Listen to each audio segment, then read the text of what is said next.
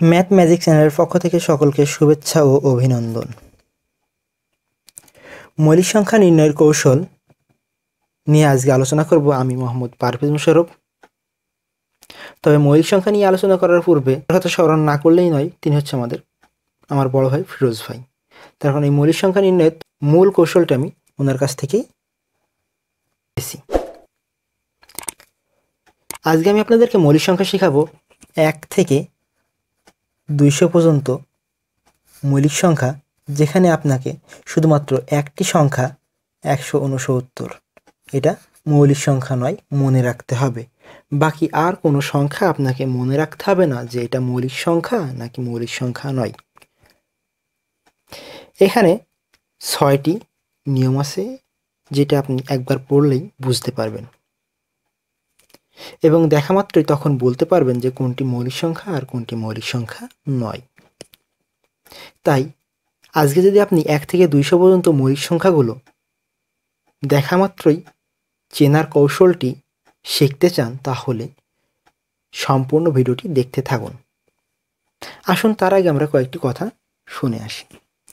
1 নম্বর কথা হচ্ছে যে আমরা সকলেই জানি যে 2 মৌলিক সংখ্যা, আর বাকি যত প্রকার জোড় সংখ্যা আছে তার একটিও মৌলিক সংখ্যা নয়। অর্থাৎ শুধুমাত্র জোড় সংখ্যা 2 মৌলিক সংখ্যা, এই হচ্ছে আমাদের একটা নিয়ম। তারপর দেখেন যে 12, 18, 20, তাহলে কি এগুলো আমাদের মৌলিক সংখ্যা নয়। আমি যেগুলো বলবো সেগুলো ভালো করে শুনবেন। এবং আমি আপনাকে যে কথাটি বলেছি যে শুধুমাত্র একটি সংখ্যা, যেটা হচ্ছে 169, এই সংখ্যাটি মনে রাখতে হবে আপনাকে যে এটি মৌলিক সংখ্যা নয়। বাকি আর আপনাকে একটাও মনে রাখতে হবে না যে কোনটি মৌলিক সংখ্যা আর কোনটি মৌলিক সংখ্যা নয়। ভিডিওটি দেখুন সম্পূর্ণ এবং আমার কথাটা ফলে কিনা সেটা লক্ষ্য করুন। তারপর আসি আমাদের 2 নম্বর নিয়ম হচ্ছে যে সংখ্যার শেষে 5 থাকবে সেটি আমাদের মৌলিক সংখ্যা নয়। অর্থাৎ 15, 25, 35 এই ধরনের এই যে শেষে যদি 5 থাকে আমাদের কোনো সংখ্যার, সেটা আমাদের মৌলিক সংখ্যা নয়। এই গেল আমাদের 2টা নিয়ম। একবার ভাবুন তো যে জোড় সংখ্যা বাদ দিলে আমাদের 1 থেকে 100 পর্যন্ত যদি আমরা জোড় সংখ্যাগুলো বাদ দিই, তাহলে কি আমাদের অর্ধেক বাদ চলে গেল, 50টা। এখন থাকলো আমাদের যেসব সংখ্যা শেষে 5, আরও 10টা বাদ চলে গেল। এইভাবে বাদ যেতে যেতে দেখেন আপনি লাস্টে একদম যেগুলো মৌলিক সংখ্যা সেগুলো পেয়ে যাবেন। আসুন এবার আমাদের হচ্ছে 3 নম্বর নিয়ম হচ্ছে যে কোনো সংখ্যার সমষ্টি 3 দ্বারা বিভাজ্য হলে তা মৌলিক সংখ্যা নয়। অর্থাৎ কোনো সংখ্যার সমষ্টি যদি 3 দ্বারা বিভাজ্য হয় সেটা আমাদের মৌলিক সংখ্যা হবে না। সেটা দেখাই আপনাকে। যেমন মনে করেন যে 15, 5 আর 1 সমান হচ্ছে কত, 1 + 5। আমি বলেছি যে যেসব সংখ্যার সমষ্টি 3 দ্বারা বিভাজ্য, অর্থাৎ 5 আর 1 6, এটাকে 3 দিয়ে ভাগ করেন তো ভাগ যাচ্ছে, অর্থাৎ এটা আমাদের মৌলিক সংখ্যা নয়। আমি কিন্তু আপনাদেরকে শেখাচ্ছি যে কোনগুলো মৌলিক সংখ্যা নয়, তারপরে আসবো আমি আপনাদের কোনগুলো মৌলিক সংখ্যা সেগুলো নিয়ে। তারপর আসুন আমাদের যে 7 দ্বারা বিভাজ্যের কৌশল আর 11 দ্বারা বিভাজ্যের কৌশল। আমি প্রথমে 11 দ্বারা বিভাজ্যের কৌশলটা দেখাই আপনাদের, যে কোনটা 11 দ্বারা বিভাজ্য হবে সেটা আপনি দেখা মাত্রই, মানে আপনি চোখ দিয়ে দেখবেন আর বলে দেবেন যে এটা 11 দ্বারা বিভাজ্য আর এটা 11 দ্বারা বিভাজ্য নয়। সেটি হচ্ছে কোনো সংখ্যার, মনে করেন আমি এখানে লিখলাম 187, এই সংখ্যার এই যে বেজোড় সংখ্যাগুলো যোগ করবেন, অর্থাৎ 1 + 7 সমান যদি জোড় সংখ্যাগুলো হয়, অর্থাৎ এই দিকের বেজোড় সংখ্যাগুলোর যোগফল সমান যদি জোড় মাঝের আছে, অর্থাৎ এমনি ভাবে যদি আপনার আরেকটা সংখ্যা থাকে সেই সংখ্যাটা যদি মিলে সমান হয় তাহলে সেটা 11 দ্বারা বিভাজ্য। আমরা এখন আপাতত 1 থেকে 200 পর্যন্ত দেখছি, আপনি এটা ট্রাই করে দেখতে পারেন যে আমি যেটা বললাম যে বিজোড় সমষ্টি সমান যদি জোড়গুলোর সমষ্টি হয়, এটা যদি সমান হয়, অর্থাৎ সমান সমান যদি 0 হয়ে যায় তাহলে সেটা 11 দ্বারা বিভাজ্য হবে। অর্থাৎ এদিকে আমাদের 8, এদিকে 8, অর্থাৎ সমান না বলে আমি যদি বলি বিয়োগ তাহলেই ভালো হবে। এইগুলো যদি বিয়োগ করে যদি রেজাল্ট 0 হয়, যেমন ধরেন এই যে 121, এটা আমরা সকলেই জানি, যেটা 11 দ্বারা বিভাজ্য। এটা দেখেন তো, একটু লক্ষ্য করেন তো, 1 আর 1, 2 আর 2 থেকে যদি আপনি 2 বাদ দেন তাহলে কত হচ্ছে 0। অর্থাৎ আমরা শিখলাম যে কিভাবে 11 দ্বারা বিভাজ্য হয়। এখন বাকি থাকলো আপনার 7। এই যে এই পাঁচটা জিনিস আপনি শিখলে পারেই, বিশ্বাস করেন আজকের পর থেকে আপনাকে আর মৌলিক সংখ্যা নিয়ে কোনো টেনশন করতে হবে না। এখন আসি আমরা 7 দ্বারা বিভাজ্য। 7 দ্বারা বিভাজ্য সংখ্যাটি আমরা নির্ণয় করব এইভাবে যে, মনে করেন আচ্ছা আমাদের সংখ্যায় 119, এই সংখ্যাটি 7 দ্বারা বিভাজ্য কিনা সেটা দেখার ক্ষেত্রে এই সংখ্যা কি আপনার যে কোনো সংখ্যায় লাস্টের সংখ্যাটাকে 2 দ্বারা গুণ করবেন, আর বাকি এদিকে যতগুলো সংখ্যা থাকে, একটা থাক আর 2টা থাক, আপনি সেটাকে রেখে দেবেন, দিয়ে মাইনাস দেবেন মাঝে। এটাকে 2 দিয়ে গুণ করলে পরে কি হবে, 9 মানে হচ্ছে 11 মাইনাস 18 বাদ দিলে কত 7।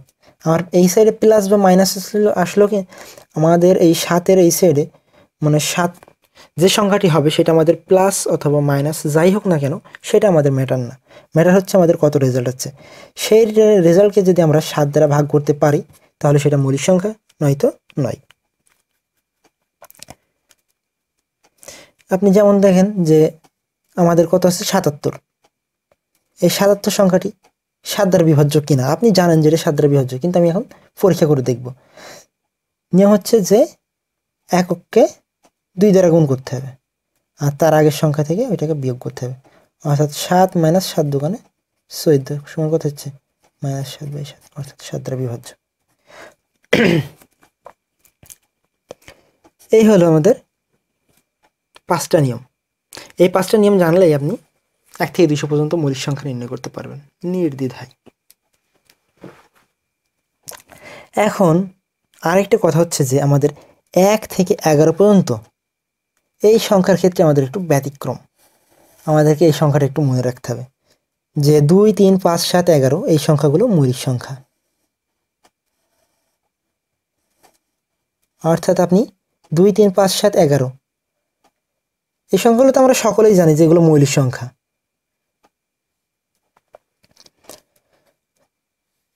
এই সংখ্যাগুলো আমাদের মনে রাখতে হবে। এই সংখ্যাগুলো বাদে আমরা এখন দেখব যে বাকিগুলো মৌলিক সংখ্যা কি মৌলিক সংখ্যা নাকি মৌলিক সংখ্যা না।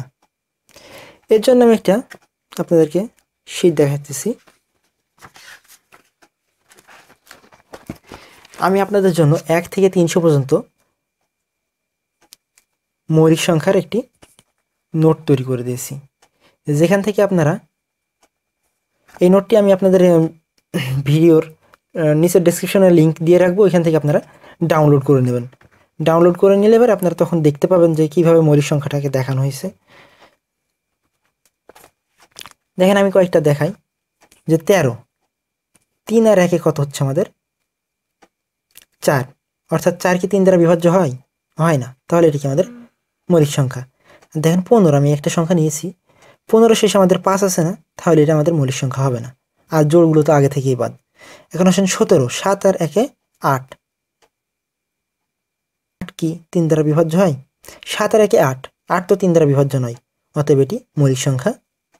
তাহলে 9 আর 1 10, এটা মৌলিক সংখ্যা, 3 দ্বারা বিভাজ্য নয়, অর্থাৎ এটা মৌলিক সংখ্যা। 2 আর 1 কত 3, এ দেখেন আমি যেটা সমষ্টিটা দেখাই দিছি যোগ করে যে কোনটা মৌলিক সংখ্যার। আর এই যে দেখেন আমি আপনাদের 7 দ্বারা বিভাজ্য দেখালাম না, এই যে 7 থেকে 49 আমরা তো এখানে জানি, তারপরে আপনাকে দেখাচ্ছি যে 49 দেখেন 4 আর 9, 9 দোকানে কত 18, আর বাদ যাবে কত থেকে আমাদের 4 থেকে, অর্থাৎ এটা থেকে এটা বাদ যাবে, বাদ গেলে কত থেকে আমাদের 14, অর্থাৎ 7 দ্বারা বিভাজ্য। এই যে 77 আর 91, দেখেন 91 সংখ্যাটি 9 1, তাহলে 9 মাইনাস 2 দ্বারা গুণ, 2 বাদ দিলে কত 7, অর্থাৎ 7 দ্বারা যাচ্ছে। এই গেল আমাদের 100 পর্যন্ত। 100 পর্যন্ত সংখ্যার ক্ষেত্রে শুধুমাত্র 3টা সংখ্যা আছে, এই যে 49, 77 আর 91, এই 3টা সংখ্যা 7 দ্বারা বিভাজ্য, আর বাকি যতগুলো সংখ্যা আছে সেই সংখ্যাগুলোর সমষ্টি 3 দ্বারা বিভাজ্য, আর যেটা 3 দ্বারা বিভাজ্য নয় সেটা মৌলিক সংখ্যা। আশা করি আপনারা বিষয়টি বুঝতে পেরেছেন। এখন আসি আমরা 1 থেকে 101 থেকে 200 পর্যন্ত। 101 থেকে 200 পর্যন্তর ভিতরে যতগুলো সংখ্যা আছে তার ভিতরে আমাদের সমস্যাজনক সংখ্যা হচ্ছে 119, 133, 143, 143,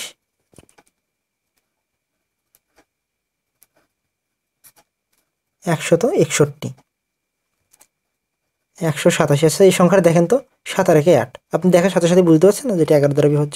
তাহলে এটা কি আমাকে নেক্সট টাইম আর কোনো সময় সমস্যা হবে যে কোনটা 11 দ্বারা বিভাজ্য এই সংখ্যাটা বের করা? তাহলে দেখেন এই যে এটা গেল আমাদের 11 দ্বারা বিভাজ্য, 143, 3 আর 1 4 চলে গেল, থাকলো বাকি সংখ্যাগুলো যেগুলো 11 দ্বারা বিভাজ্য নয়, সেগুলো হচ্ছে আমাদের 7 দ্বারা বিভাজ্য। আমি আপনাদেরকে একটা সঠিক পদ্ধতি বলবো যে আপনারা সংখ্যাটা দেখা মাত্রই দেখবেন যে সেটা 11 দ্বারা বিভাজ্য কিনা। 11 দ্বারা যদি বিভাজ্য না হয় তাহলে 3 দ্বারা সমষ্টিকে 3 দ্বারা ভাগ করবেন। 3 দ্বারা ভাগ করে যদি ভাগ হয় ভালো, না আর যদি না হয় তাহলে তো আমরা সেটা মৌলিক সংখ্যা। কিন্তু মৌলিক সংখ্যা কিনা সেটা আরেকবার যাচাই করার জন্য আপনি 7 দ্বারা ভাগ করবেন। আর আপনি যদি আরও চালাকি করতে চান তাহলে আপনি এই 3টা সংখ্যা, এই একটা, এই একটা,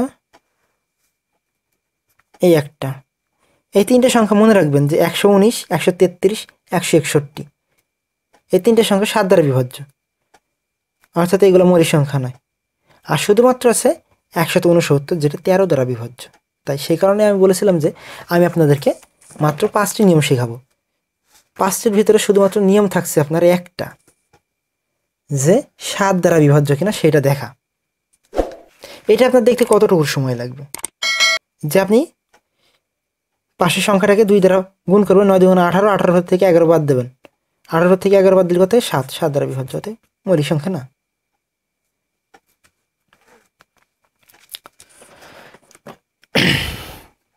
তাহলে তখনই আপনি বুঝতে পারেন যে এটা মৌলিক সংখ্যা নয়। আর 3 দ্বারা সমষ্টি যদি ভাগ যায় তাহলে মৌলিক সংখ্যা নয়, আর ভাগ না গেলে মৌলিক সংখ্যা।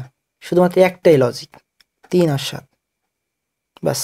আমি আপনাদেরকে তো বলেই দিলাম যে একটা মাত্র সংখ্যা আছে যেটা 169 মৌলিক সংখ্যা নয়, এবং যেটা এই 7, 11, 3 দ্বারা সমষ্টিভাবে ভাগ করা যাচ্ছে না।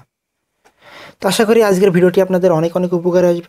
আর আজকের ভিডিওটি যদি আপনার সত্যি ভালো লেগে থাকে তাহলে অবশ্যই আপনার আরেকজন প্রিয় বন্ধু বা আর কে আপনি এই ভিডিওটি শেয়ার করেন এবং তাকে এই মৌলিক সংখ্যা নিয়ে সমস্যা থেকে মুক্তি দেন। মুখস্থ নয়, কৌশলে শিখুন মৌলিক সংখ্যা। এ হচ্ছে আজকের এই ভিডিওর মূল কথা। আমি পেজটাকে আপনাদেরকে নিচে ডেসক্রিপশনে দিয়ে দেব, পেজটা আপনারা আশা করি সংরক্ষণ করবেন। আর অবশ্যই যারা আজকে আমার এই ভিডিওতে নতুন আসছেন তারা আমার এই চ্যানেলটিকে সাবস্ক্রাইব করুন, এবং ম্যাথ বিষয়ক এবং বাংলা ব্যাকরণ বিষয়ে বেশ কিছু ভিডিও দেওয়া আছে এইভাবে কৌশলে শেখানোর জন্য আপনাদেরকে। আমি কখনোই আপনাদেরকে মুখস্থ করতে বলবো না, আপনাদেরকে যতটা পারি আমি কৌশল অবলম্বন করে দেখাবো। তাই আপনারা অবশ্যই আমার চ্যানেল থেকে ভিডিওগুলো দেখে আসবেন যে কীভাবে কৌশলের মাধ্যমে আপনাদেরকে শেখানো হয়েছে। আর হ্যাঁ, আপনার যদি ছোটো ভাই বা বড় ভাই থাকে যারা নবম দশম শ্রেণীতে পড়াশোনা করছে, তাদের জন্য নবম দশম শ্রেণীর অধ্যায় ভিত্তিক একটা বেশ কয়েকটা ভিডিও বানাচ্ছি আমি, যে বাংলা ব্যাকরণের প্রথম অধ্যায় এবং দ্বিতীয় অধ্যায়ের ভিডিওটি আমার অলরেডি শেষ হয়ে গেছে। আমি নেক্সট তৃতীয় অধ্যায়ের ভিডিও রানিং চলছে। ওইখান থেকে আপনি যদি ভিডিওটা দেখে আসেন তাহলে বাংলা ব্যাকরণের প্রথম অধ্যায় থেকে আপনার জন্য আর দ্বিতীয় কোনো কোশ্চেন থাকবে না, এবং দ্বিতীয় অধ্যায় থেকে দ্বিতীয় কোনো কোশ্চেন থাকবে না। ওই ভিডিওটা দেখলেই আপনার শেষ হয়ে যাবে এবং লিখিত পরীক্ষার জন্য আপনার প্রিপারেশন হয়ে যাবে। সো ভিডিওগুলো অবশ্যই দেখবেন আশা করি। সকলকে ধন্যবাদ এতক্ষণ ভিডিওটি ধৈর্য সহকারে দেখার জন্য। আসসালামু আলাইকুম।